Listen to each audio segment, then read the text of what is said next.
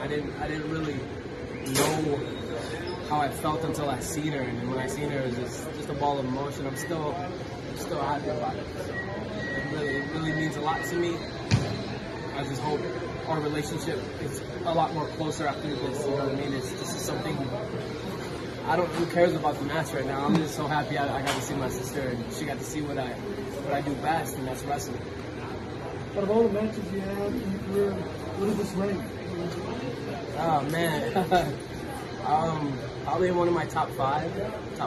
You know, with WWE being first, and me winning my first championship second, and me wrestling, you know, Darren Young, and being in the ring with Mick Foley, and then this one goes right under that with, you know, just performing in front of my family, my sister for the first time. So it just gives me chills. I'm so happy. I think I'm a little banged up on my elbow right now, but I don't even care right now. I'm a ball of